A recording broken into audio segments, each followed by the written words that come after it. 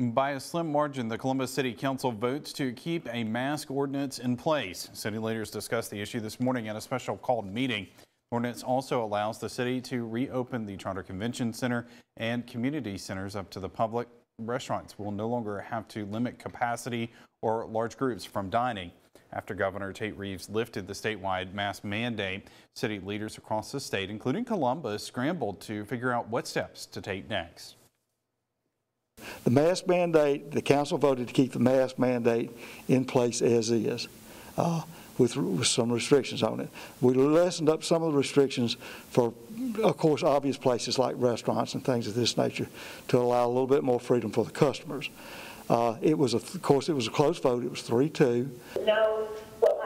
Councilman Charlie Box and Pierre Beard voted against the mandate. The ordinance is in effect until further notice.